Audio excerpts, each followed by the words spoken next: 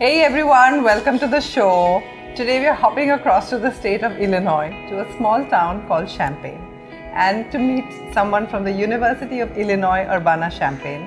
With me today is sophomore Saurav Lall. Hey Saurav, welcome to the show. Thanks for having me.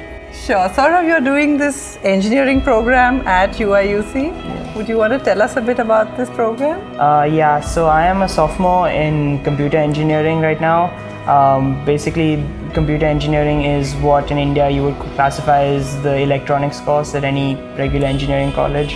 It's kind of a blend between electrical engineering and computer science.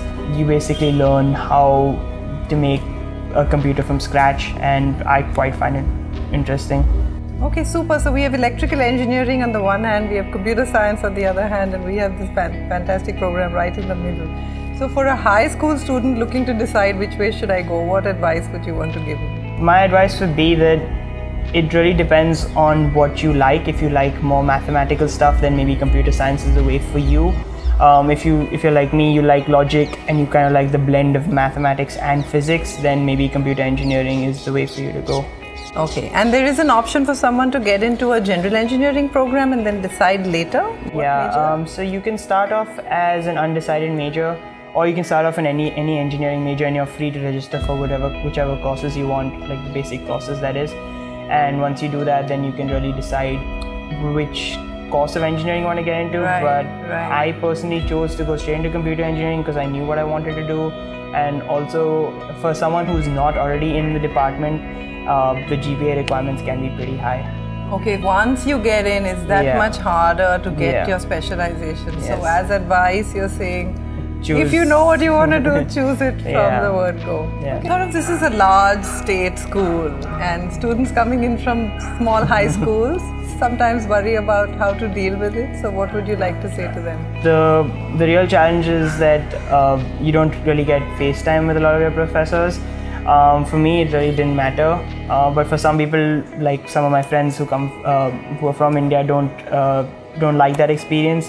So I guess it would be something to look at before you choose to come to UIUC. But at the same time, you know, you have discussion sections and you meet TAs who are more than qualified to help you with whatever work or whatever research you're doing. Yeah. So what would be the number if we were to hit a number of class size? So I've been very class size. I was in a psychology class which had like 40 people. Okay. But then I was in an engineering class which had 900 people for the lectures. Oh, okay. Of course, I mean, I guess most people stop showing up after the first half of the semester, so it gets a lot calmer, but yeah. Okay, so attendance is not really... No, it's not. You can pretty much learn on your own, and so most people just don't show up, I guess, for the really big classes. Okay, so tell us some of the activities that you're engaged in outside of the classroom. Well, in the first semester I started off playing a little bit of field hockey and some softball.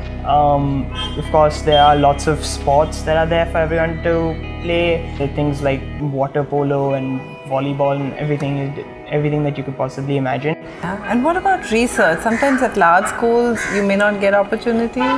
So every department has its own student research scheme, I guess. So one of the projects I've been involved with, something that my graduate student calls Crappy. It's basically a compiler which kind of converts code that's written in Python to C++. It sounds a lot more complicated than it is. One of my other friends was just basically working with a robot, trying to teach it how to play Wii. Oh wow! So we have projects like that are easily available for like students to take up. Super, and you get some degree of supervision on them as well. Yes, you get like 1 credit hour that's graded. Yeah, fantastic. So what would you say going forward are your plans? As of now, I'm looking to do a master's because they do offer a master's in 5 years for computer engineers and I think electrical engineers and maybe computer science students. I would probably wait until my master's to decide whether I wanted to do something like a PhD or an MBA or something. Yeah, but it's interesting, this 5-year integrated BSMS program. Yes, I mean, it gives you an opportunity to do a master's at a school without having to like reapply or waste a year in, you know, applications and doing like the GREs and all the tests again. Yeah.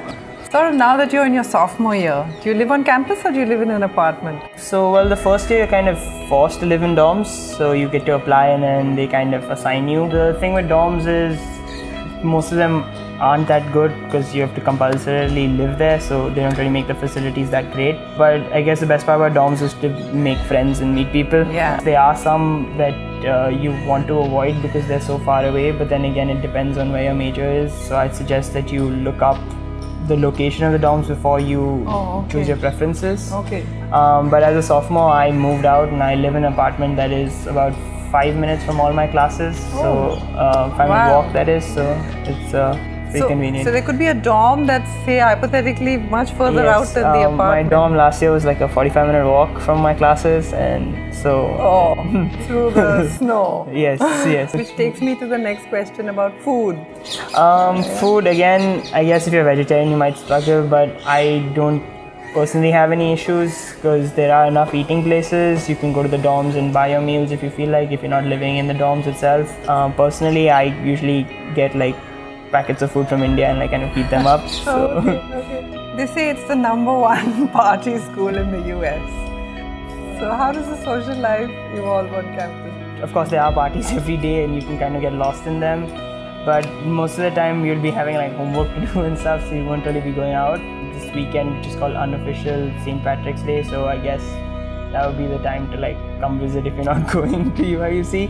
There's a lot of parties, and I guess it's up to you to kind of choose whether you want to be that guy who goes to all the parties or not. Personally, I go to sleep at like 10 p.m. every night, so I really don't want Mom to. and Dad are happy. So would you describe your school in one word? I guess the one word I choose is big, because it's huge. Of course, and you're kind of like left on your own to do whatever you want. No one will tell you what to do. Yeah, so big has a lot of opportunities, but if you go looking for something, you'll find it. So if you want to do something, people will always be there to help you, but you have to go looking for it. No one's going to kind of guide you through everything. Yeah, so what advice would you give an incoming freshman? Don't get lost in the chaos, I guess, because the moment you come in, there's a lot of, let's go to parties, let's try all these random things, let's not go to class and all that kind of stuff. It'd be kind of important to know what you want at the end of it, because UIUC is a school where you have people who work very hard, and at the same time you have people who just are happy just kind of passing through the whole college experience. So, I mean, kind of up to you to choose which side you're on. Okay, so tell us one fun experience you've had on college.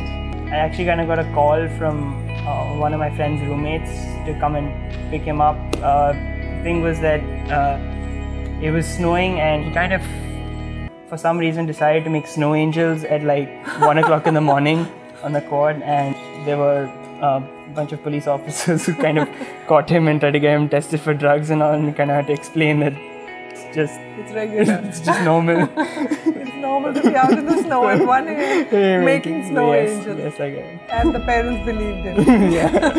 Yeah. Thank you so much for being on the show. It was great having you. Please click the subscribe button below. Like me at facebook.com/ChetChat101. Follow my Twitter handle, ChetChat101, or at Instagram, ChetChat101. Please leave your comments in the sections below. And if you'd like me to feature any particular college, please let me know. Thank you.